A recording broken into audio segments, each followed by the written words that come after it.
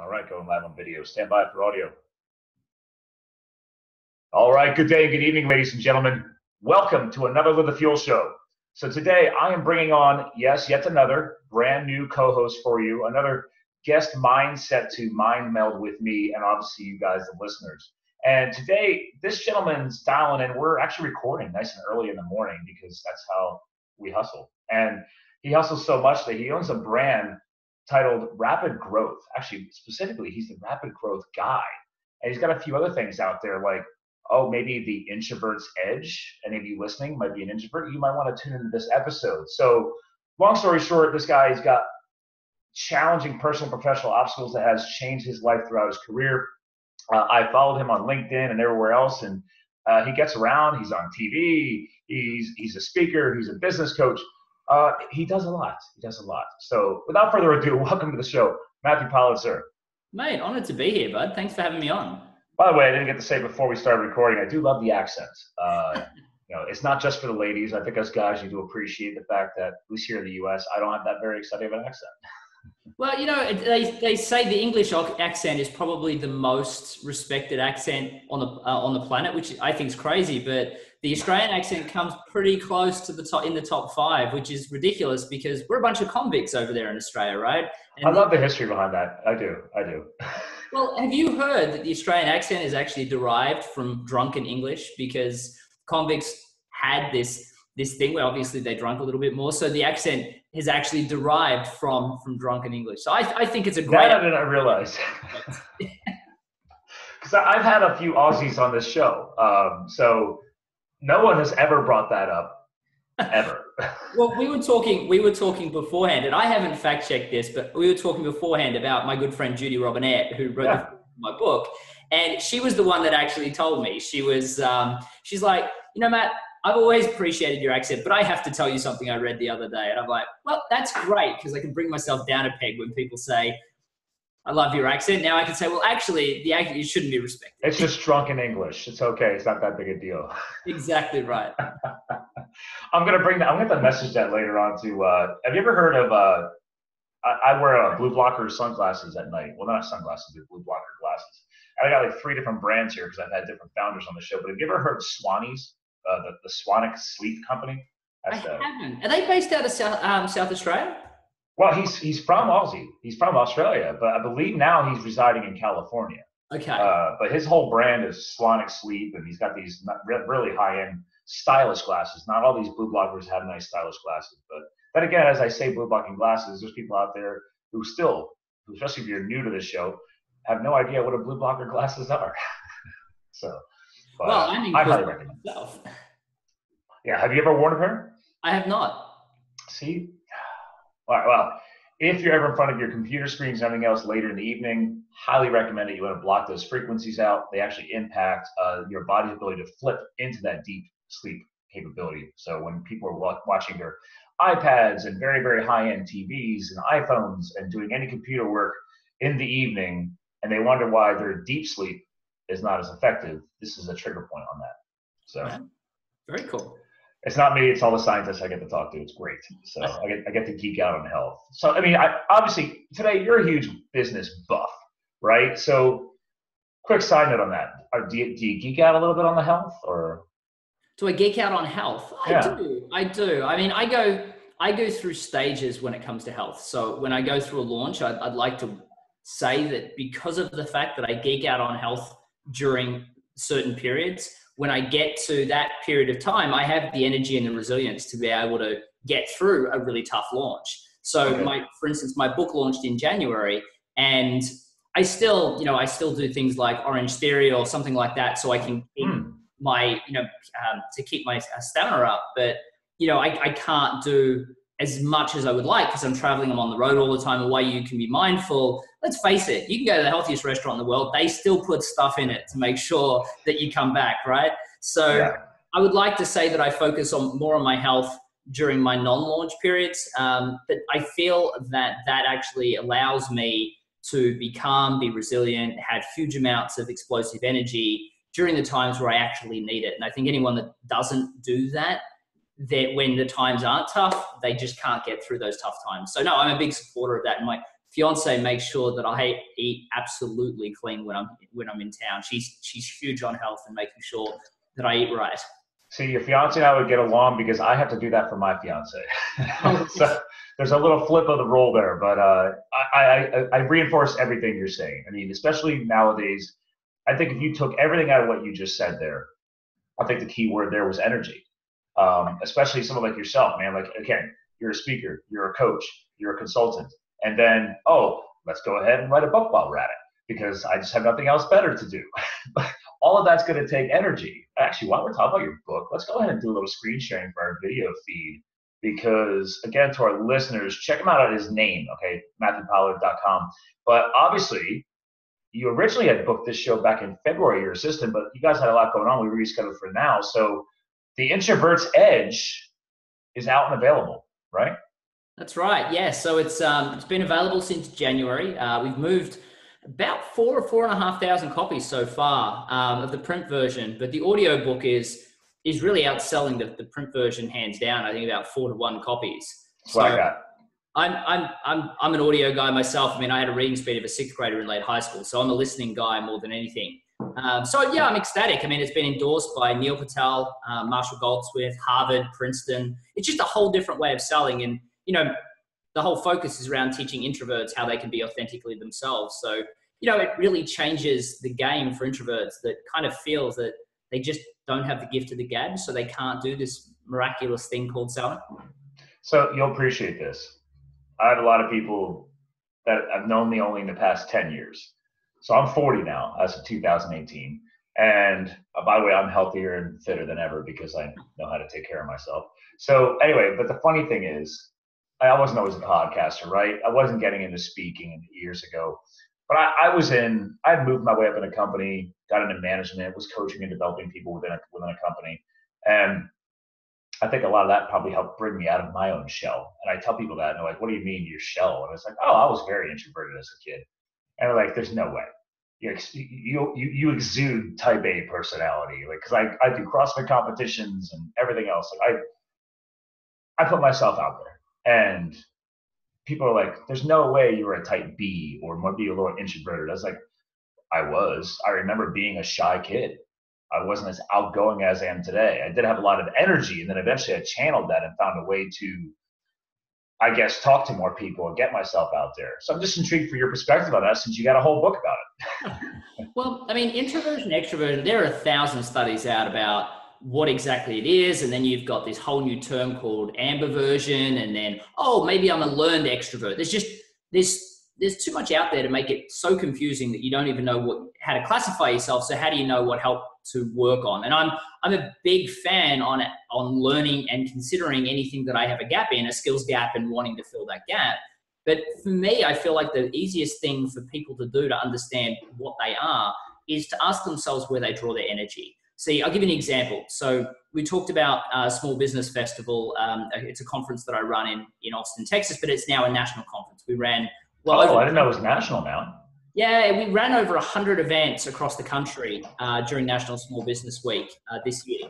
So it's a big event. We had just over 300 speakers this year, and we win government proclamations. They're all free events for the community to enjoy. So it's a great event, and we work with local organizing parties to do it. But in Austin, we ran Premium Stage, and Jim Cathcart, great friend of mine, #1 most award-winning speaker in the world, he and I were speaking on stage and in and around the environment for the entire 3-day period of that premium conference. The difference was at the end of those 3 days, he was excited, pumped up, and wanted to go down Rainey Street, which for people that don't know Austin very well, it's called the live music capital of the world. And that, Rainey Street and 6th Street are really the reason for why it got that name. So he wants to go out because he's energized from spending time with all these people for 3 days. I wanted to go into a dark room, switch on a TV, talk to no one, get those blocker glasses, put them on, and absolutely zone out.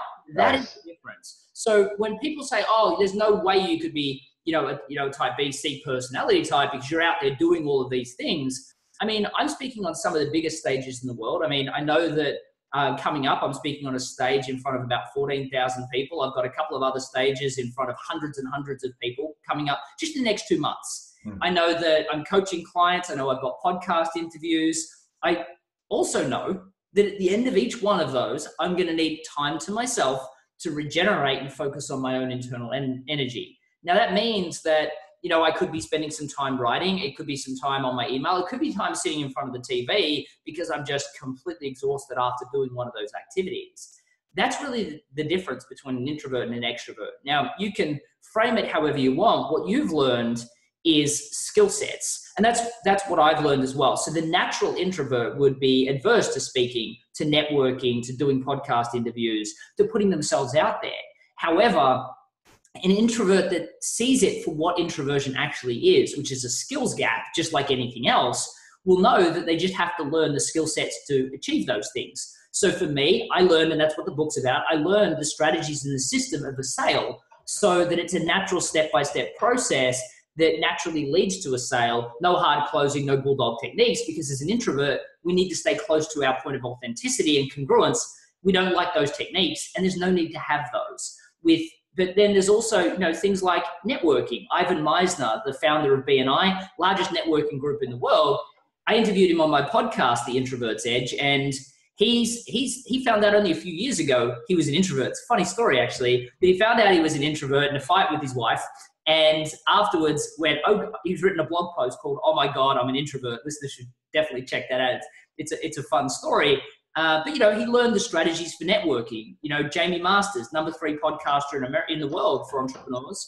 You know, she used to get this massive rash across the side of her face because when she was interviewing people or speaking on stage. Now, I think she's one of the most amazing presenters and definitely one of the best interviewers I've ever seen. Again, another introvert. And then you go completely the other side of the scale and you look at people like Zig Ziglar, probably one of the biggest stage presenters, sales trainers in the world, introvert as well. Now, if you talk to his son, Tom Ziglar, then he'll tell you that his dad used to go home afterwards, collapse, and just spend time, being with his family and just having his own time. He was exhausted. Absolutely, absolutely exhausted. And I think that's the important thing for people to learn. Introverts and extroverts can both achieve amazing things. We both have our burdens to bear. For an extrovert, they're perhaps not as good at listening, or they're perhaps not as good at empathy as the introverts come naturally. They can learn those skills, but it doesn't come as naturally that it does to introverts. Introverts need to learn the strategies for all of these, what you would consider A-type personality activities. But then once we've learned these strategies, a lot of times, because we're focused on a system, not a natural ability, we can actually beat the extroverts hands down at that, which is why you might be outperforming a lot of your extroverted A-type natural comparisons, because you've learned the strategies, you've had to build up to it, and that's why you excel. Oh, I'm loving everything you're saying right now, because countless episodes of the show where we have brought up the power of putting in the reps, specifically around personal development and professional development. And everything you just said just reinforces all of that. Is that a newer term or statement I've been using in the past probably few months, just started coming out, and through the power of podcasting, was it's like, you know what? We're just at a different place on the timeline, right? You're a little bit further on than myself when it comes to my speaking career. But the whole point is you just put in the reps a little bit sooner and took action a little bit sooner and started building up that repertoire. So I love what you're reinforcing right now, because that's what we're talking about. Is you don't have to know everything yet, but you need to at least start taking some action, starting some development, developing the skills to figure out, oh, actually, now that I've been spending time on that skill, I don't really like that skill. But these are the skills that I'm good at. Like, I'm a big supporter of, I just use this with my client. Have you ever used Strengths Finder 2.0? Have I ever used what, sir? The book called Strengths Finder 2.0. I haven't heard of it, but no, I haven't. Oh, I love it, because you go on the website, and I probably have my library here, but the author is Tom Rath. So, okay. But long story short, you have to buy the physical book because you get your own unique code to go on their website. And it's one of those psychological analysis tests. They run you through a series of questions and everything else. But here's the trick. He's got every strength in this book, right? But you don't read the whole book. You finish all these questioning, and then it spits out your top 5 strengths, things that should naturally be adept to you. And then you read just those chapters. And then you apply those chapters, and in those chapters, they have information assigned to either if you're in the employee lifestyle, the entrepreneurial lifestyle, health, fitness, heck, even like relationships. But the point is, his whole point is everybody's been spending so much time trying to develop their weaknesses. And I think this ties back to what you just said is you need to determine the skills that you are most comfortable with, maybe your natural strengths, and develop those and outsource your weaknesses. What do you say to that? So there are a couple of factors there. So I want to be careful to make sure that introverts don't look at the world and go, oh, so I need to outsource sales and marketing and networking.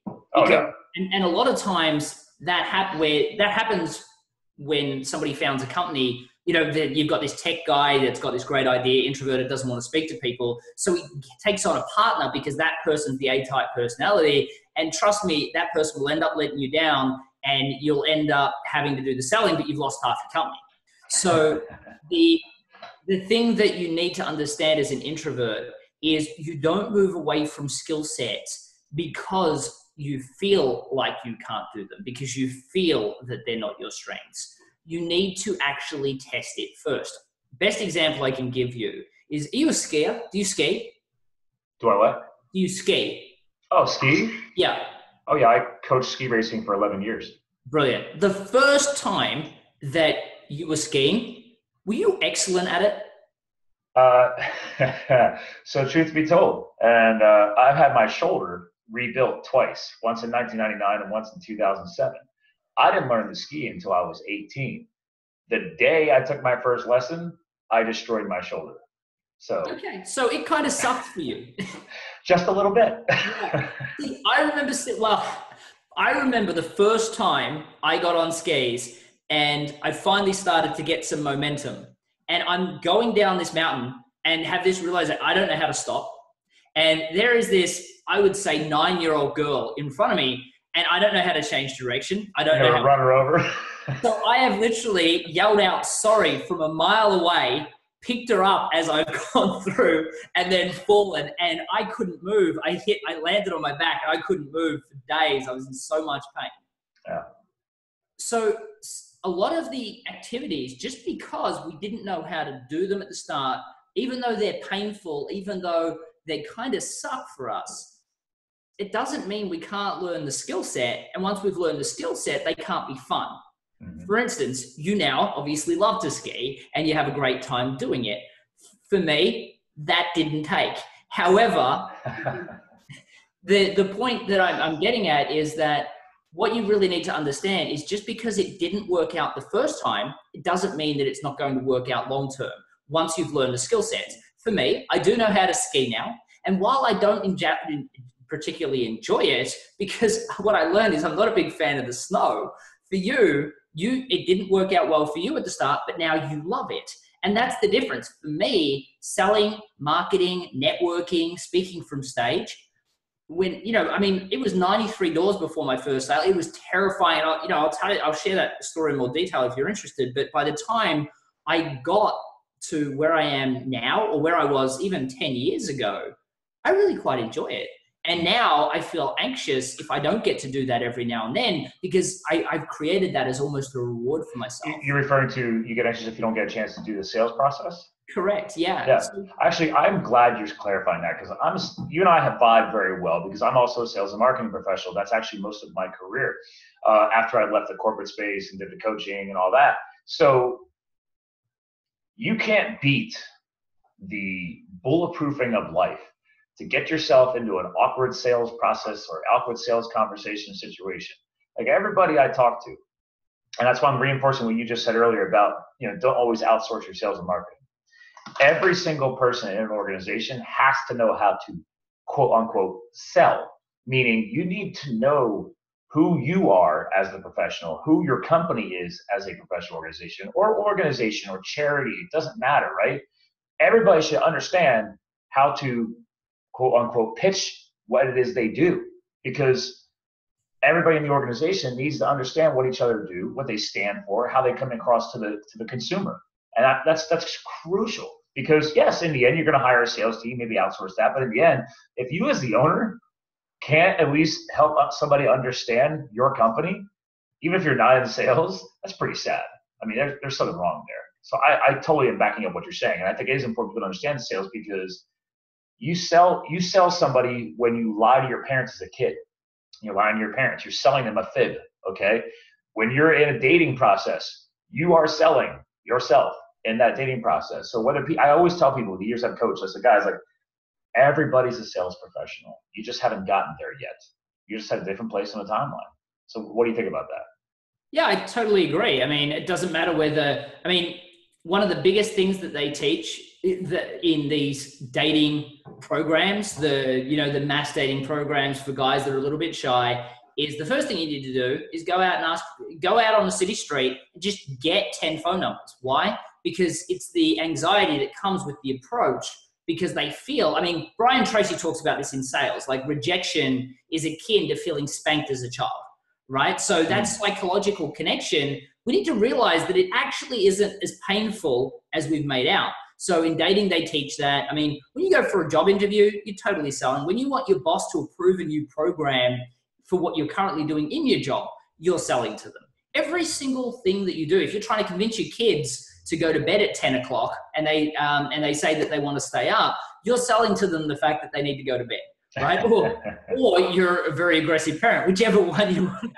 Could be one or the other there. Yeah. So, there are pros and cons to both, and there are times and places for both. But the thing I guess what I'm trying to get at is that, sales is something that really plays a part in every single element of our life. The one thing that I find, and I really don't want to take the focus off the fact that introverts do need to learn how to sell, because at the end of the day, yes, you can hire an extroverted founder. Yes, you can go to a networking event like a lot of the networking books say with an extrovert and ask for introductions, but that makes you non-self-sufficient. That makes you reliant on someone else. And when you're in business and you want to do the hard yakka, or that's an Australian term, the hard yards, if you like, in America. I was going to need a little help on that one. I still, it's funny, like my author wanted to take out a bunch of the Australianisms out of my book, and I'm like, no, that makes me me. We're leaving them in. No, thank you. Yes, keep the uniqueness in there. Just explain it maybe a little bit. That's exactly it. So I come with transcripts just for everybody at home. So if you want, I come with transcripts. But the one thing that I really want people to understand from a business owner level, though, is while I want you to understand you can sell, and there is a step-by-step strategy to lead to selling, the thing that you do need to understand is if you don't know how to articulate what you do, first thing is you should never hire salespeople until you can. You've got to have that, what I consider rapid growth, or my rapid growth system, if you like, is 3 steps. And sales is the last one for a reason, because if you don't focus on step 1 and 2, while you can succeed still in sales, and the problem you have is that you're making it much more difficult for yourself. So what I always talk about is what you've got to create is a unified message that separates you from everybody else. Pick a niche of customers that are willing to buy, and then by the time you get to that, then sales really becomes simple. And depending on how much time we've got, I can give you an example of that if you'd like. Oh, we're rocking out right now. Actually, while you're saying, I'm actually doing a screen share again and show up the little rapid growth section of your site. But I love where you're going with this. That's why we are going to dig deeper in this, because again, just for fun, people listening to keep listening. He's going down a business segment here. But again, this applies back to the real world of relationships too, right? Like everybody just throws out a wide broadcast net and they wonder why they're not dating enough and not with enough. And by the way, I'm not a love doctor at all. I'm just speaking to experience because I put a lot of reps in. And it's like, guys, who do you want to be to the world? What message are you putting out there? Who is your target audience? Who is your niche? So this applies to love. This definitely applies to business where we're going next. Am I right? Absolutely. And it's funny when you talk about dating, one of the biggest things that we do when we're single is we say, well, we're looking for a date. Any date will do. Oh, no, maybe we've got some qualities. We want them to look like this. We want them to look like this. We want them to look like this. I hear look. Yeah. Yeah, exactly. That's the only thing we do, right? So the thing that's really important for people to know is that, being focused is probably one of the most important things in life. And actually, even once I give you this example, there's a template that I can direct you to. A lot of people will struggle with step 3 of the template because they haven't really taken the time to think about what they want. People tend to inherit their goals and what they want from their mother, their father, their drunk roommate they had in college. They hear these goals, or they hear in a dating scenario, this is the type of woman that they want to date or man that they want to date.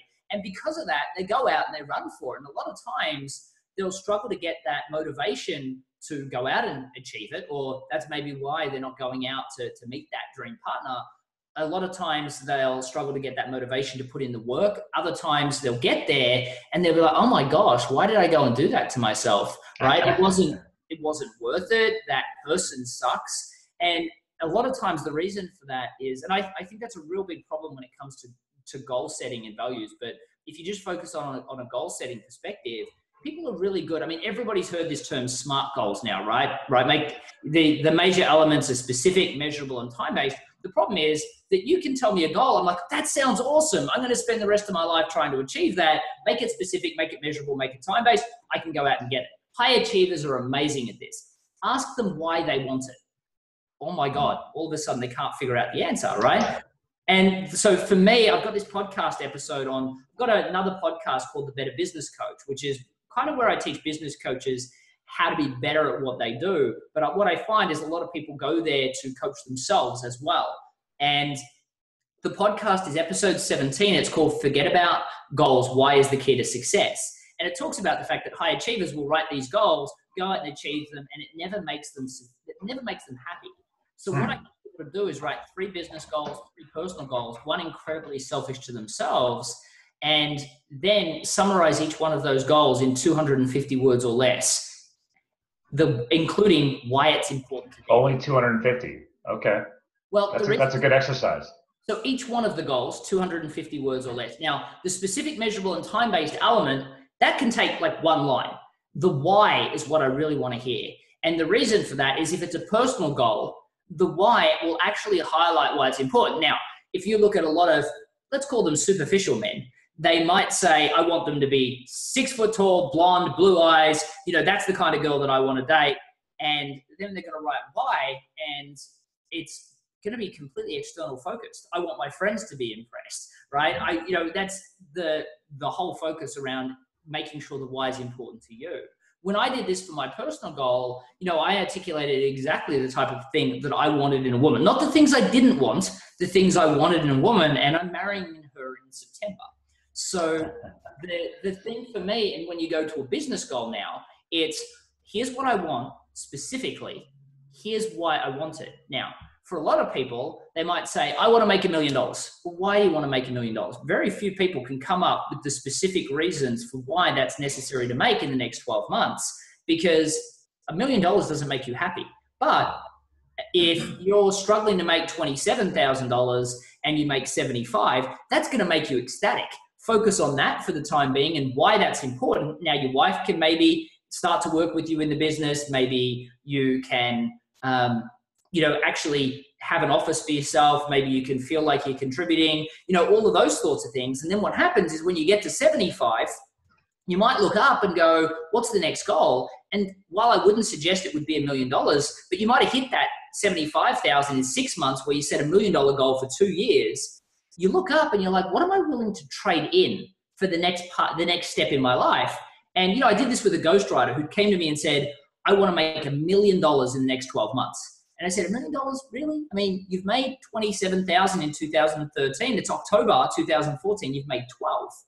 Do you really want to do that? It's a good aggressive goal. I mean, it's a great aggressive goal. But the thing that I set out is having an aggressive goal is fantastic. But you have to, in my mind, build self-efficacy towards that goal first, right? So if you're going to run a marathon and you're going to go run, a 10-kilometer marathon, right? If it's the first time you've ever had to go for a long run, they're not going to suggest going to it. The first thing you should do is enlist for a 10-kilometer marathon, right? We've talked about this before too, because I did it completely back-asswards. I did an actual marathon first, 26.2 miles. I don't know what the kilometers on that. Then years later, started moving backwards. So I was like, oh, I'm gonna go try that half marathon, and then a 10K, and then a 5K, and everybody was like, isn't that supposed to be the other way around? I'm like, I never said I knew what I was doing, but I had to learn from those mistakes. So now I can tell people, please start with a 5K, then 10K, then half marathon, then full marathon. You build up to it. Absolutely. And the thing you would have noticed is that when you did 5K, it would have seemed hard for the first kilometer, which is about how hard it is for me when I run. And then after that, it doesn't seem so hard. And then after you get past 10 after you get past 5K, the next 5K doesn't seem so hard. And you can step it up. And this is the thing about, so there are two major transactions that are happening inside your mind. So with Derek, I said to him that, listen, at the moment you've 12,000 in October, you haven't built the self-efficacy you need to be successful. So he set himself a $56,000 goal to hit by the end of the year. Now it's October. He made 12,000 so far. Now, through some sales and marketing strategy advice as well, in 6 weeks, he made $80,000. Okay, so he broke his goal. He broke his goal. Now, here's the thing. When I told him, how do you want to make $1 million at the start? He said, well, I'm a ghostwriter. I want to have 10 ghostwriters working for me, each one making $200,000 a year, each one taking half of that as a salary. The other half comes to me. I'm making $1 million a year. Seems okay. Math works out. Except for the fact that he'd made 12,000 by October and he's the one teaching them. Doesn't you see the problem here? So the model's not replicatable. Exactly right. So now he's made 56,000. I asked him the question, do you still want to have this business model with 10 staff working for you to make you $1 million? His response, oh my gosh, no. If I did that, then I would have to manage all these staff. I'd have to be in their office all the time. I could work from home. I could do my own thing. I really don't want to have 10 staff working for me. Gosh, that would be stressful. I said, well, to pause on this is what you're hitting on is a key component that we discussed on this show a lot, which is the lifestyle component. Going back to what you've already talked about and I've mentioned many, many times is defining your why. It powers everything. Because to your point, if you're going to, I want that $1 million, so you focus on the dollar sign, but then you start realizing what it takes to get there. Now it comes back into the why. It's like, okay, well, is the why strong enough to justify all those whats? And that's where people get a wake-up call. And it's like, wait a minute, do I really need that? I don't know.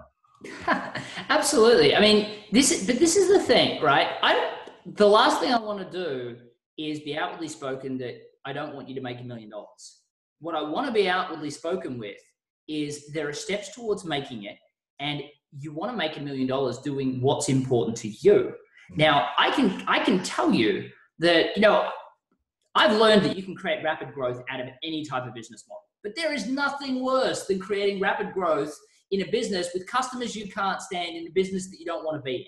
Right. So for Derek, if I helped him get to the 10 staff and $1 million turnover, firstly, $1 million profit, but side note, $1 million turnover can mean you make less money than the secretary that you walk past all the time, right? It doesn't mean you're making profit. So always have a focus on profit goals. But for Derek, he wanted to make $1 million doing this for two reasons. One was he didn't believe he could ever make $1 million, but it made him feel better to assume that he could achieve this $1 million task doing this thing. And it was the only way he could see himself making $1 million, because that's where his mindset was at.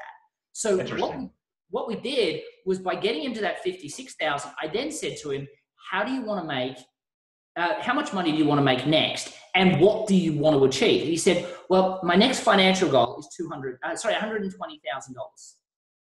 And then I said, well, okay, and what do you want to do when you do that? He said, once I hit 120,000, my next step is that I want to have a business in my hometown where I have like a bookshop where people can come. He's a ghostwriter, where people can come, read books, have some training. There's some training and seminars in the back. I really want to have an independent bookstore. Now, he got to 120,000, and there's a whole backline story around how he got into there, because he made 40,000 in the first 2 weeks, 80,000 in about 6 weeks, and then by the end of the year, he made 120,000. When I got him to 120,000, I said, do you still want the bookstore? And he said, no, that would be like a boat anchor holding me down, because now, I can fly away with my kids, we can travel, we can do all these things. The last thing I would want to do is do that. Here's the thing. Now, he's a year later, he made just shy of $300,000. So he's on his way to making that $1 million. But he'll attest that his happiness improved a little bit, but not a lot, after about 75. Yeah. And the rest that he got back is the fact that it's not the earning of the more money. It's the fact that he's designed his life exactly the way he wants it to be. So a lot of people will put that $1 million goal because we're jumping into a business for ourselves. And we're like, $1 million will prove to everybody else that we did it for a reason. Forget about everybody else. Mm-hmm. $300,000 for Derek is a lot of money. And now he gets to spend time with his kids. He gets to spend time with his wife. He works from home most of the time. In the last 12 months, he's worked with clients in Switzerland and in London, which took him and his wife to Paris. But he gets to travel all the time with the people that he loves. So think about what you truly want. And that's where the why statements really come into it. I love that. Now, real quick on a side note, is that guy also an introvert? Was he one of your followers of that that type of niche? Yeah, absolutely. So Derek's backstory is that when we first started working together, he's actually, if you look at my book, Derek's name's actually on the cover. Oh, really? And there's a reason for that. I think that's the link, yeah. So you'll see Derek Lewis at the bottom. Oh, yeah. Derek was a ghostwriter. And after I helped him, he's like, dude, we absolutely need to share these strategies with the other introverted audience. And I'm like, you know what? I've always wanted to have that book written. As a matter of fact, I've been outwardly spoken for years that somebody needed to write a book for introverts to learn how to sell. But I had a reading speed of a sixth grader in late high school. I didn't assume that I was going to be the one to write it. As a matter of fact, that was the last thing I wanted to do. But eventually I just got fed up that nobody else did. And Derek did make me feel confident that he and I could do it together. So well, I love it because you're just one more of many authors that have run the show that's just inspiring me to take my own action and finally get around and writing my book. So, because I just, the thought of sitting down and making myself write, but then again, I can say that because I don't do it yet. If I put enough reps in, I might find I might enjoy the process. Well, this is the thing though, around what you were saying about learning how to do what you're best at. So for me, I've been responsible for 5 multi-million-dollar businesses. All before I turned 30. So because of that, it put me in a financial position where I could afford to do something like that. Except I have this ridiculous rule that I will not spend a single dollar on a new business that I didn't earn from that new business outside a small seeding fund that I started at the beginning, which meant that to get Derek to write this book, I had to pay for it. Sure. But here's what I do know I'm good at. I'm really good at consulting. I'm really good at helping service providers obtain rapid growth within their business. So I could charge for that. I could charge for speaking at events. And because of that, I could totally afford to work with someone like Derek. And because of that, now the process still, when people think, oh, he hired a writer and that means that it's super easy. Well, for the ones that have a book that kind of sucks, that's true. But for the people that really want to have a good book, the process is actually quite intensive. So you have this full interview process. He then will bring you back this structure that looks like, let's call it a well-organized mess, and get that back. And it's just about reading it to make sure the flow. Now, I had a reading speed of a sixth grader, right? So for me, that means plugging that into a text-to-voice program and listening to it in a robot voice. Now, imagine listening to 30,000 words in a robot voice. How are you feeling about that? Now, then once that's done, you tell them where all the structure is wrong.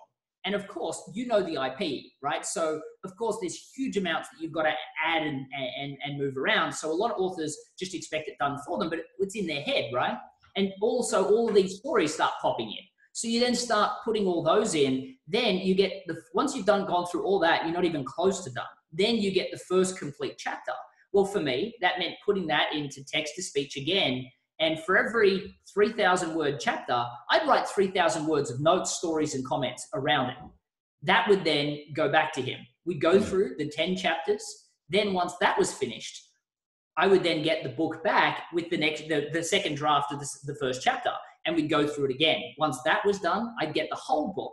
Now I've got another 30,000 words to listen to, text to voice, and I would go through it again. It is a huge process. And you've got to do that many times. So by getting somebody else to do it, what you're really doing is you're hiring somebody that has, for me, I'm an award-winning blogger, but I'm a very, very passionate writer. And everything I write is like a persuasive document. You can do this. Go out and achieve. The problem with that, no one wants to get yelled at for 30,000 words. So True. I wanted a book that told stories and made learning fun. I think that's the important part about a good book is there should be some type of story underlying it. And I will agree with you because I have a very diverse library, especially on Audible, and I'm not always in a business mindset mood. Sometimes I'm looking more for something more motivational, inspirational. I'm like you. I'm passionate that way. I want that drive, that push for the initiative. So if you can get that, into a book and then get it across in an audible version. Like I promote all the time. I tell people I have a good amount of physical books, but I tell every single author, you better get this sucker on Audible. That way I can buy the second version of it, because that's how I'm going to listen to your book more often. I have books I listen to 2, 3, 5 times, because when I travel so much, I just speed up the listening feature, and I can crush a book sometimes twice as fast, especially if I'm looking for repeats of specific content that I really enjoy. So, little hack for you, ladies and gentlemen. We're talking about Audible books. Use them. So I'm a big supporter of Audible books myself. I mean, that's how I learned to grow. I mean, when I'd read very little books. Like my learning for business was predominantly on YouTube. And yeah, I mean, your bio, the whole, 6th grade reading level when you got into late high school. But I'll tell you, it makes you feel any better.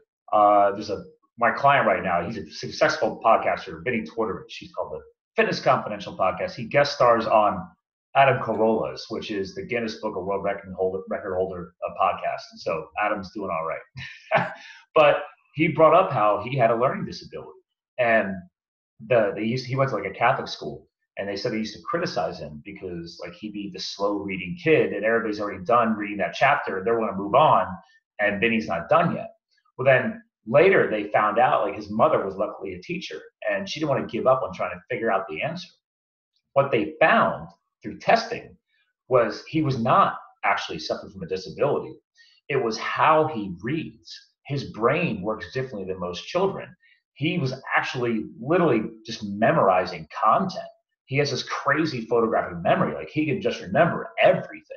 So when you hear him on his podcast, he brings up stuff from like 30, 40 years ago, like it's right there.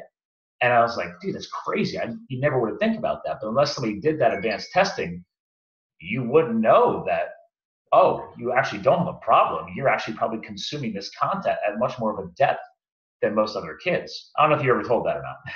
Yeah, so it's funny. There's a quote, or there's a picture image I share on social media all the time, and it's based on an Albert Einstein quote of if we're all judged. Well, I'm trying to remember the way that it's framed, but basically the image is a giraffe, a monkey, a goldfish, and an elephant. And there's a teacher in the front of the room and saying, okay, our standardized test says that everybody's going to be judged on their ability to climb this tree. And the quote basically says something like, if we spend our entire life being judged based on what our non-natural abilities are, we're going to spend our entire life thinking that we're stupid. And for me, so my backstory is, I had a reading speed of a 6th grader. I got diagnosed in late high school, and it's funny, my mother plays a role in this too. So my mother stopped at nothing to find a reason for why I couldn't read. And she found that I had what's called scotomic sensitivity syndrome, or what's known as Irlen syndrome. What that basically means is it's not that I can't read, it's that when I look at a white piece of paper, I will see in white, there is a spectrum of colors. The color yellow is one my brain really struggles with. So when I look at black ink on a white page, the words start to get swallowed by the yellow part of the spectrum in the words. So what that means is when I look at words, when you're younger, you learn to decode different words on the page. When I was younger, the words always looked different because of this visual issue. And because of that, I never learned to decode letters, then words, then sentences, then paragraphs. So for me, when I turned 16, my mother found these glasses that I put on. They got me picked on a lot at school because they had this blue lens. Well, back then they had a gray lens. Now my new ones have a blue lens. But basically what it means is it filters out the color yellow. And because of that, it's not that I could miraculously learn to read, but I could start the reading process, right? So I started to learn how to decode the color, the letter, then the word, and then the sentence. But because I don't wear them all the time, I'm not picking up things on the street corners like everybody else does and accelerating the process. But it did allow me to, I worked like hell to get myself, I got to the point where I tried so hard, and I got into the top 20% in my state for scores to go to university. And my dad sort of looked at me and he's like, you've tried really hard, but I can tell you're exhausted. And I was. There was no way I wanted to go to university straight away. So I took a year to go and find myself for the year. And I took a job at a real estate agency, and I, not definitely not the guy selling at the front. I was the guy in the back office with that look on my face saying, don't look at me, or speak to me, I'm here to find myself. I had horrible acne, and I was really self-conscious about that as well. So I was just really, really introverted. And my boss comes up to me about 3 weeks after starting the job, and he's like, Matt, I'm going to have to tell you, I'm really sorry, but the company's decided to close down this office. You're out of a job. I'd worked there 3 weeks.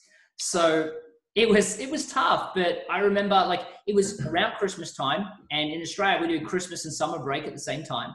So it's like, okay, so we go on a month's holiday at Christmas. No one's around. You can't get a job. I mean, who's hiring when everyone goes on holidays on the 20th of December? Right.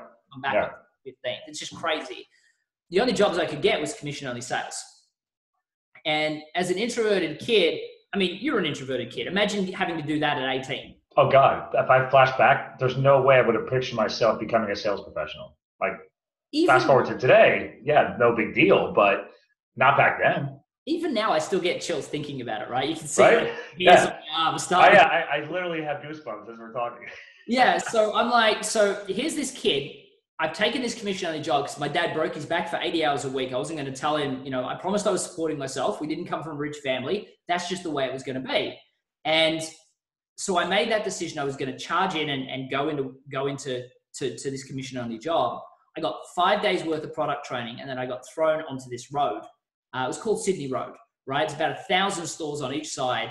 And I go to walk into the first door, and I had this realization, no one's told me how to sell. I have no idea what to say. So I take a breath, and I just walk in, and I'm politely told to leave. And then in my next store, I'm sworn at. The store after that, I was told to get a real job. People can be lovely around Christmas. Oh, yeah. Right? Great street, by the way. Sounds wonderful. What's that? I said it's a great street. It just sounds wonderful. Oh, it was. And people, when you say you went door to door, people imagine you walking and there's like Versace and Prada. No, it was like these little junk stores, store after store of people struggling to make enough money to survive. Right. And here I am interfering with them, right? It wasn't a happy situation. So it was 93 doors before my first sale. So 93 doors of getting rejected and told to get a real job. And I remember I walked out and I made about $70.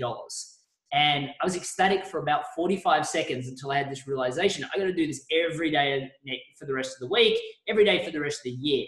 That wasn't okay. Yeah. Now, let's think about this from a business owner perspective, or a person wanting to date, or a life perspective even.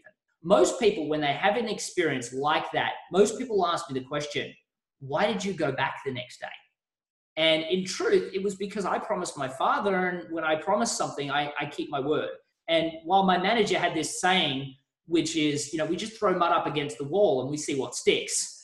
And I'm super hoping that I'm the one that sticks, but feels like I'm going to fall off. I show up at work the next day, 18 of the 20 people in my training group didn't stick. But what I did is I went home and I went looking for an answer.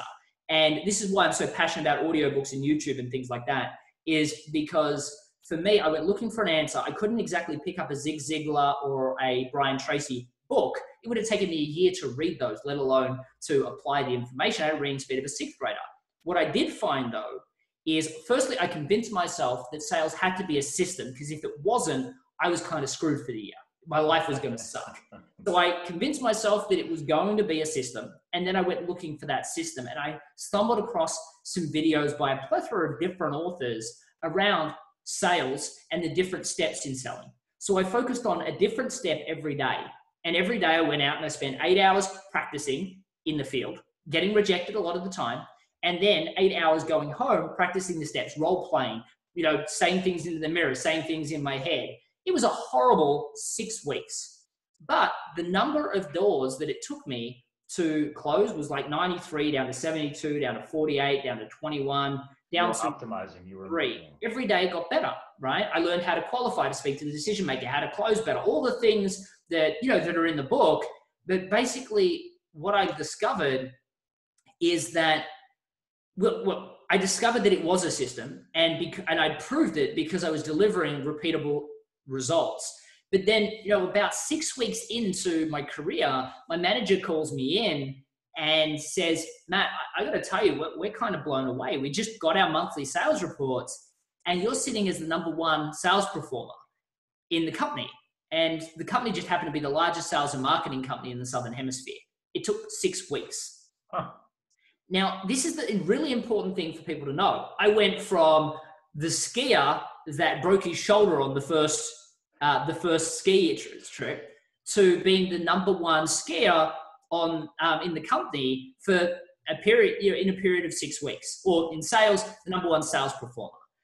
The reason why this is so important for people to know is because we set up these barriers and we say we can't do these things. But through education, this is why YouTube was so important to me, and back then, and now Audible is so important to me. I mean, when I moved to the United States, while I've been responsible for 5 multi-million-dollar success stories, they were all bricks and mortar retail stores, telemarketing stores, that sort of thing. When I moved to the United States, I decided that I wanted to have that flexibility. I mean, if I want to go back to Australia for any reason, I want to be able to go. I don't want to go, oh, but I've got that store there. I've got all these staff. I have to worry about it. Plus, every business I had grown from nothing to like 50 staff in the space of 3 years. I just wanted to have this little boutique coaching business that turned out to not be so boutique, but I still have the fact that I'm allowed to, I pick up my laptop and I can be anywhere in the world and do an interview like this. And that's what I wanted. And the problem was I didn't know how to even change the word "the" to the word "they" on a website. No clue. So I decided I wanted to be that person that if I'm going to have an internet business, I need to understand it back to front, right? Or as Americans say, front to back. So Australians do, just like the toilet spin the wrong way, we do front to back, back to front. We get confused. But it's like me with my marathon training, completely backwards. It's okay. Exactly right. Well, so for me though, what I did is I started listening to Audible books on online strategy, online systems. I started consuming blog posts on, online strategy and online systems. It took me roughly 3 months to put together my strategies. Now I'm talking, Australians speak quickly, we listen quickly too. I'm a 3 times speed Audible guy, right? I'll listen to blog posts on 2 times speed because gosh, the blog post reader sounds terrible. And also you're covering. My fiance calls it chipmunk mode. And every time she gets in the car, she's like, could you please switch that back? She's like, I can't stand it. Doesn't it feel like everyone speaks in slow motion though when you switch it back? It does, but again, you don't start out that way, but eventually you hear about it on somebody else's podcast, like, oh, I do 1.5, I do 2.0. I'm like, well, let me try it. And now I can't stop. Like my own client, Vinny Tortorella, he's now my client. I'm actually helping him with a crowdfunding Indiegogo campaign right now. So I'm doing the marketing management for that.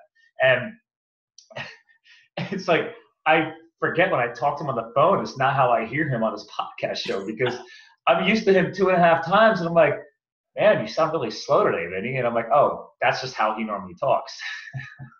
Well, I mean, that's how I started. I mean, I started by listening to podcasts myself, right? So I remember I listened to, I'm going to say safely 300, maybe 400 podcast episodes from from a variety of different people. But that gave me a reading list.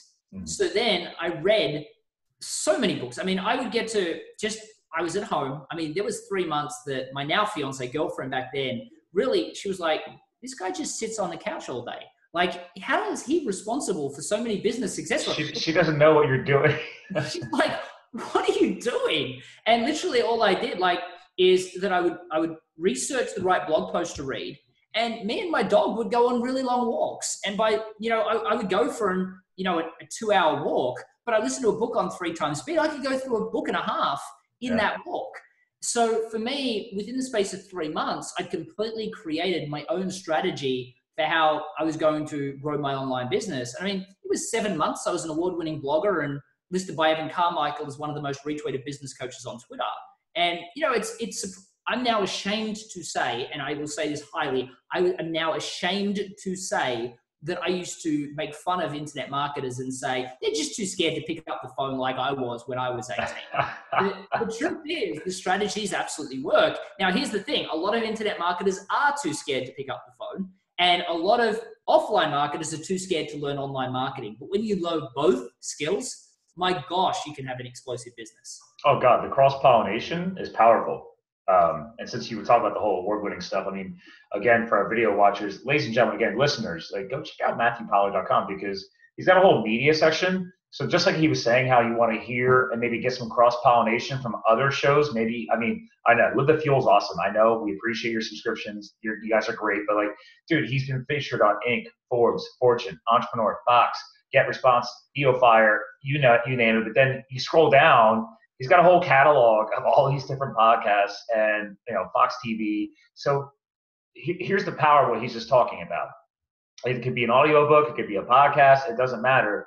But you might listen to this show and then hear about another show and another book. And he's already kind of did some name dropping on here. By the way, real quick, you'll appreciate this, Matt. Here is your quote from Albert Einstein. So, good man. Thank you for that. Everybody is a genius, but if you judge a fish by its ability to climb a tree, it will live its whole life believing that it is stupid. See, now we have evidence that I absolutely butchered that quote, but I'm so glad because it's such an... But here's the thing, you remembered it, and it gave me something to search for. And I wanted to make sure we didn't forget to share this because every time I release a blog article for these podcasts, I asked him, you probably already have a quote mentioned in your onboarding form. I always ask for that. Your assistant probably helped put that in there. But then if any other quotes come out, it's valuable content. People need one person might have been inspired by that one quote, either your version of it or the original version of it today. So you got to share it. That's the whole point. So, but listen, we're coming to the end of our time slot today. And I'm glad we're actually closing a little bit on the power of quotes because I'm a big fan and I'm a big supporter. And literally, when I started Live the Fuel, my first Facebook page posts were all quotes. I was all about mindset. I wanted to motivate. I wanted to inspire. And the first 6 months to a year of my content was mostly was just getting that type of common energy out there and attracting the right people that actually respected that. So, so listen. All of my co-hosts, they close the show, not me. All right. I mean, I'll do my little closing thing, but you guys are the guest co-hosts. So is there any kind of all-encompassing message behind everything you're doing right now? Obviously, the book launch is huge. Ladies and gentlemen, please download it or get it. I mean, again, I'm an Audible fan, but hey, maybe you want the physical. Go for it. I have books where I buy both versions. So summing it up, man, is there anything all-encompassing right now you want to leave behind for our audience? Yeah, I think it's really important for people to understand that, well, two things. One is really focusing on what they do want. So many people spend their entire lives focusing on what other people have told them to want. And I think we've spent a great deal of time talking about making sure that you really understand to go after what you do really want in life and determining what that is, but then stopping at nothing to achieve that. I mean, the reason I wrote the book, The Introverts Edge, is to make sure people understand that sales is not a limitation for introverts to succeed in sales careers, in their business careers, or in their own businesses. But that was a huge milestone for a lot of people because they believe that was a limitation for themselves. In truth, there are no limitations for you to succeed in your business. There are no limitations for you to succeed in your own career, except for what's happening up here. So work on that. Love that. Well, listen, I ain't telling you probably goodbye off the air. Ladies and gentlemen, we've dropped quotes, we've dropped backstories. You've heard about his childhood. You've heard about his successful businesses. I mean, he's got a lot to share. So as we already hinted, get the book, visit the website, start taking action, work on your personal development, your professional development. The whole point here is keep moving forward. So again, thanks for tuning in to another Live the Fuel show. And again, remember, we fuel your health, your business, your lifestyle, and you too can live the fuel. We'll talk to you guys again soon. You're free of the pod. I just leave a video on for extra fun. So that was good fun, bud. Thanks for making it different. I usually get really good feedback from people who come on the show. Like, that was so different. I really enjoyed that. I got to be myself. And I was like, okay, then I'm going to keep doing it that way. Yeah, I mean, so. I think it's important because these days people just go from listening to the same type of podcast to the same type of podcast. And I can imagine people will listen to yours and come back to it because it doesn't sound the same. Well, and what I am getting more feedback on is that people are like, oh, I had to go back and listen to that because they heard it a little bit differently the next time, right? Not all the little nuggets of knowledge were recognized before, but then they can go back now. It's not categorized. It's not, here's the chunk where we talk about inspiration. Here's the chunk where we talk about strategy. Yeah, exactly. Yeah. No, it was really good, man. Well, good. Yeah, I love it. And I'll have to subscribe to your show because I haven't actually listened to that yet. So I apologize. I definitely check out the book, obviously. I got to know. How is it you haven't read all of my website and my... I know, really? Yeah, here's the problem. People keep shipping me books. It's like, I need to have like another whole person just mind dumping all the content into my head. So you know what gets me? I constantly tell people on all my podcast interviews that I can't read books. And people will send me a book and say, I heard you on this podcast. I was hoping you're up for endorsing my book. And I'm like, or they'll ask me to endorse the book, or they'll ask me if they can be on my show, or they'll say, can I speak at Small Business Festival or something like that. And I'm like, they go right for the close. And I'm like, yeah, but they've gone, not only have they gone right with the close, they've shipped me something that in the podcast, if they had listened to it, they would have realized I can't read. No. And I'm like, just think about it, right? Hey, do you guys have an audio version of it? Yeah. There we go. You can share them on Audible. I would love to see one. I would get through that in an hour. You just reinforced why I highly recommend Audible. Also, just because of your childhood. It's like, guys, that's why, like, if you're an author, you got to go both. If you're not doing both these days, you're missing a huge audience. So my book has, as I said, it's moved like 4,500 copies now, but it is being blown out of the water by Audible. Like, I mean, blown out of the water by Audible. Like, Audible's moved so many copies. It's in the top, well, anywhere between 700 to a couple of thousand in the bestseller rankings all the time. Really? Yeah, where my paperback sits between it has got up higher, but now it's like between 25 and 35, which is outstanding for a book that's gone past launch mode. But the audio books, the thing that's, because people are like, oh, I'll just it sounds good. They'll just listen to something because they're in the car. They treat it like a podcast, and they've got their one token subscription every month that they have to spend. Yeah. So the sales audience goes, oh, that's something different. Well, here's the best part. My fiance now share the Audible. So then she takes all the credits. So I'm always having to buy my books anyway. So now it's kind of like opened up how much I consume, because I don't wait for the credit. I just buy 2 or 3 books at a pop. So yeah, I never managed the one credit thing. I'm always waiting for those special deals to come up where there's like 3 credits or 10 credits. Well, I should say my fiance waits for those, and she just buys them because she sees my Audible bill every month. And she's like, you're always talking about profit, Matthew. You've got to stop spending all this money on books. Hey, that is worthwhile overhead. That's what I tell her. I'm like, come on. I was like, this is a reinvestment in myself. And she's a traveling horse there. She's an equine vet. So she's in her vehicle all the time. She's crushing. I turned her on to Audible.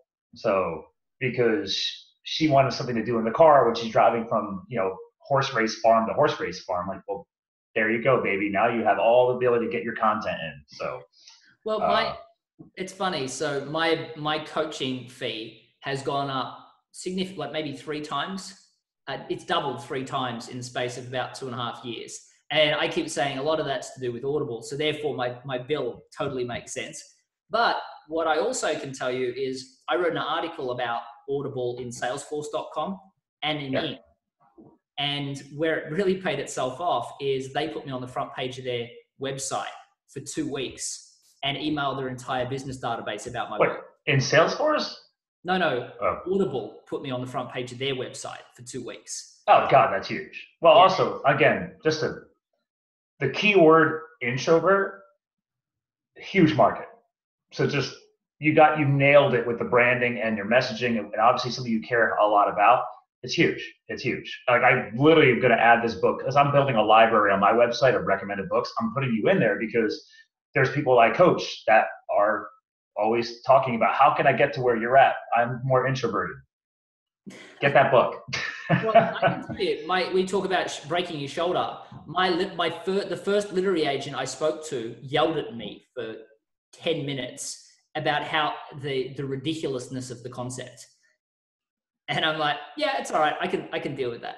Yeah. Why don't we put it out there? Let's see what the people think. Yeah, I'm going to wait until it hits 10,000 copies. I'm waiting for my stats to come in October. I think I'll be there by then, in August. Nice. And I'm going to send her a bow around the book with the sales stats. No, I'm not that. No, I'm not doing that. That would be great, actually. I would love that. I think that's a smart idea. FYI, by the way, I love how the fact you've got, and I do have to get on another call here, but your podcast, I've actually had Brian Smith on as well. So I love the fact you got Brian on there. Another fellow. I told you I've had a lot of Aussies on my show. So, mate, Brian's terrific. He just spoke at Inc. 5000. Oh. He did, yeah, he Well, has. and I had him on a year ago, and he said he's trying to get into more speaking engagements and grow his professional speaking career. I'm like, you've got a story to share. I think you definitely got a lot more to go. So He spoke at Small Business Festival and he was sensational. So yeah, he's a great speaker. He's just an all-round great guy. So no, I'm a big fan of Brian. He did this amazing endorsement for my book as well, a video endorsement. So which perfect. Yeah. Yeah. So cool, Well, man. if I could give back to you, please don't hesitate. It's all about cross-pollination. If I can help you, I mean, obviously you're doing quite well, so I don't know if I can help you at all. I appreciate it, man. I mean, for me, it's all about just having quality people like you in my network, and I really appreciate the stuff that you're doing. And it sounds like you would still consider yourself an introvert. Is that a fair statement? Oh no. Well, I mean, that way you just redefined it today. I guess there is still a piece of me as an introvert, but well, where do you get your energy? Where do you get your energy from? My athletics. But I'm like, it's like and also just, well, there's two pieces of that. It's the passion. Like you talk to my fiance. She's like, you have too much energy. You're kind of annoying sometimes. But again, my brand is about life balance. That's why I'm a CFL1 CrossFit coach. I was a USSA ski race coach. I used to teach spinning. I go out on 100-mile, charity cycling events for road cycling. Like when I'm not doing business, I'm doing a lot of health and fitness. It all fuels it because that's my brand. That's why I talk about health, business, and lifestyle. And so a lot of my passion, my energy comes from the fact that I am a huge health nut. I'm always teaching people about health and fitness and their nutrition and their lifestyle and sleep cycles and everything else. It all comes out in the podcast now too. So it's all tied together. But in the end, and maybe it's from me channeling that childhood. Like I didn't have a lot going on back then. I grew up on a farm. Okay, I was a farm kid. Like my first job was milking cows at a big dairy farm down the road. Never expected to be running an Indiegogo marketing campaign for a guy who has a way bigger following than I do. But a lot of things change over the years. Yeah, definitely. Oh, the reason I ask is, if you do, like, if you think about it though, like, because there was for about 10 years, I trained a lot, but for me, it was even though I could have done group sessions, it was doing the training by myself or with one person that charged me up. If I was doing things with a group, it didn't. But the reason I ask is have a think about it. And I'm just trying to figure out a way. I only bring introverts onto my show is all. Oh yeah. If you think about it and have a think about where you get your energy from, and if it's with people, I can't bring you on. But if it's from just being by yourself or training by yourself. I mean, I know that you're super passionate. Oh, I actually do. Okay, so that's interesting. I never thought about it that way.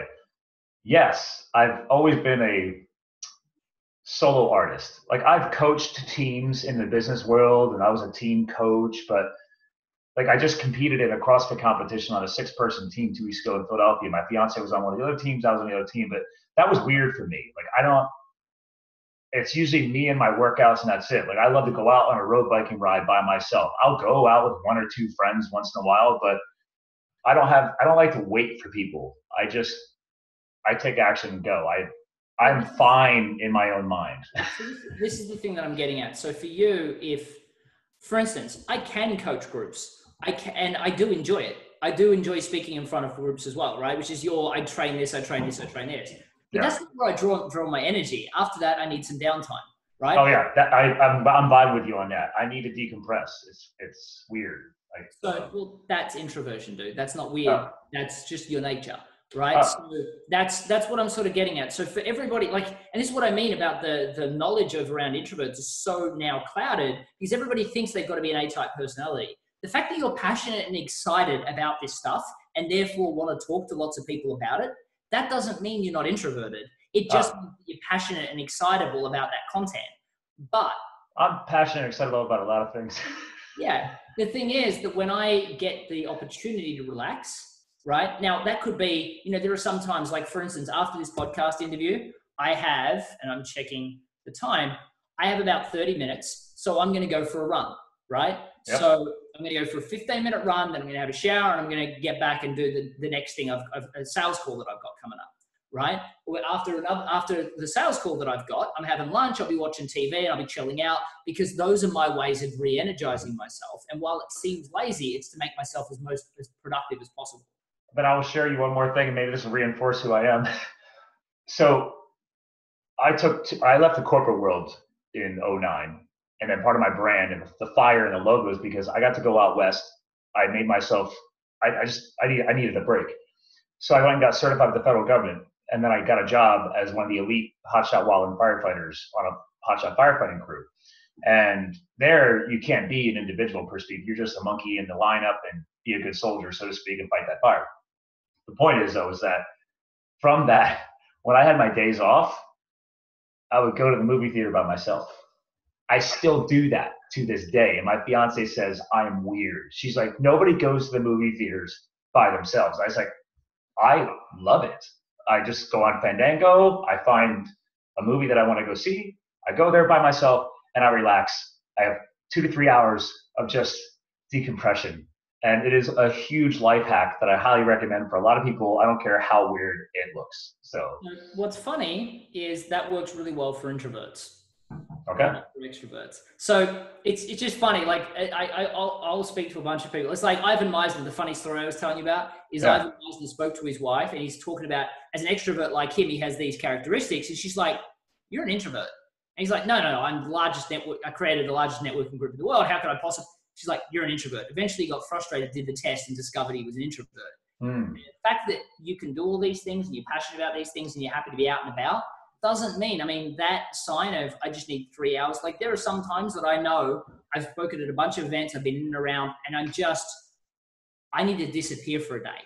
And I do, I just disappear. I tell Brittany that I'm disappearing for a day and I just disappear and I go and do my own thing. Yeah. And, I might just be sitting at a park, staring at a tree. I might be working, doing, emails on my laptop. I might be, sitting in one of the rooms watching TV with all the lights off, just, I was last night at the end of Mother's Day. I grilled and cooked dinner for my future mother-in-law, and her father was over here, and then they left. I was like, all right, baby, close this door. Came in here, and I just did my own thing for the next 2 hours until it was time to go to sleep. I have my blue blocker glasses on, everything else, but I go to Starbucks, put my headphones in. I went there working alone. I'm fine. Like I love the independence. I'm a very big advocate for independence. Then I got news for you, dude.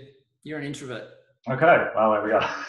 I guess I was not explaining the definition properly all these years. And the funny thing is I minored in psychology. How do I not know this? Well, my sister was a psychologist and I never listened to her either. So I'm assuming you just didn't listen to your professors, but that's fine. I listened enough to get some A's to jump the GPA back up there. But this was when University, we listen to past tests. But no, that's cool, dude. Well, it sounds like that's a fit. So if you email Shannon just to let her know, chat, she'll be able to, she'll get you on my list. Like we've got a long waiting list of guests, but I will add you to it. And then when the time comes, we'll get you on the show. Does she monitor the Matthew at email? No, just send it to Shannon@rapidgrowthcoach.com. Oh, okay. She would have communicated with you in the past, wouldn't she? I'm guessing, but obviously I'm looking at what ended up into my Trello project management system. I'm going to send you the email address on chat now. Oh, perfect. Okay. Yeah, just in case, because I go off of what was submitted through the online co-host form, and there we go. Cool. I can use that. Unless you email that and say that we're on the podcast together, like a lot of people will request to be on my show, so just let them know that we've spoken. And hey, I tell people all the time. I spoke for the first time at a podcast conference last year, and I said, guys, I know not everybody's doing it yet because some of us are introverts, but it's like you need to start cross-pollinating and helping each other's shows grow. So that's why I was just offering, if you want to be on, that's great. I don't have to be on, but it's like if it fits, great. I'm happy to support. And if anything, I think it's important people to start learning that this is how you start getting yourself out there. Like get out of your comfort zone, get on a microphone, and go on somebody's podcast. And most podcasts aren't like mine. You don't have to worry about the video. I'm putting video out there. Most of them are all still audio. So it should make some people set at ease. I do both on mine. So if somebody's got I do them in batches. So I'll do 8 back-to-back interviews in a day. So I'll go into a studio and I'll do a full studio day. But then the audio days, but then if somebody's got one that's rushed, I'll do an audio podcast to put it in. And that's why it's like when we do studio days, I did 24 back-to-back interviews last time for my podcast. Nice. So well, and are you still using Skype and not using Zoom yet? No, we're using Zoom. So my I'm first, I'm going to be forcing Vinny out of his comfort zone. He's 55. I'm like, Vinny, you just told me you need to grow your YouTube presence, and your show after 6 years is still 100% audio. And you on your half your shows you complain about Skype's connectivity and performance all the time. I've been listening to you for 4 years. Time to change. The thing is that, so I'm not sure how much you've seen my social profile, but I grabbed the little segments from the podcast. I put the 45-second clips on social media. Yeah. Some get as much as 12,000 views. Are you using Lumen for that, or there's a couple different apps that do that now? But I use CoSchedule. Okay. Yeah, but I've been needing to do that because it's just, again, one more thing to add to the thing. But it's like I already have all the content. I just got to get that snippet out. And you are right; they're getting great response times. So yeah, I mean YouTube's not craving video, but social media absolutely is. So get it on there. But mate, I actually was supposed to be on a call 3 minutes ago, so I've got to jump. But I agree. Again, it was great hanging, and I will be updating you guys once the show is coming out. So I'm usually about 2 weeks out. So perfect, man. Hit me up on social media with all of the links, and I'll share them with my audience as well. Oh yeah, I always send out a nice little email. It has everything in there. Awesome. Easy, man. All right. Take care. Bye.